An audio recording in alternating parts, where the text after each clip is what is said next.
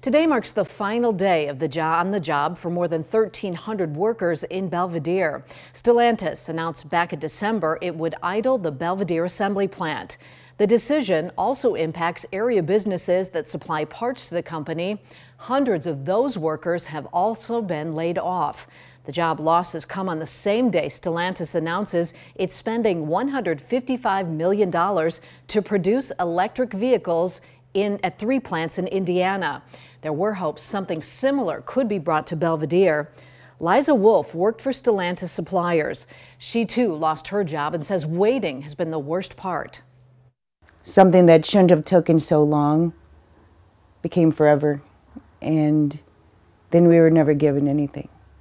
So that was really hard, the waiting for months to be able to know what we were going to build and that we were still going to prosper and be there. You know, we didn't want to leave our job. We all wanted to retire there. We were happy there. This morning, the United Auto Workers released a letter blasting Stellantis leadership for shutting down the Belvidere plant.